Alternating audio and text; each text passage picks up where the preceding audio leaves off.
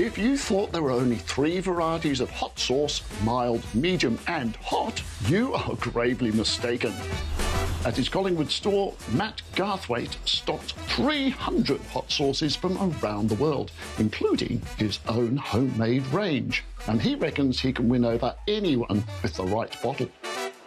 The first thing I always say is, it's like a wine store. Not every bottle of wine is for you, you know? So we're going to narrow down some quick options. We first talk about where they feel comfortable with heat, something they use on a day-to-day, and then what flavour profile. So smoky, sweet, savoury, sour is our starting points, and then we can go from there.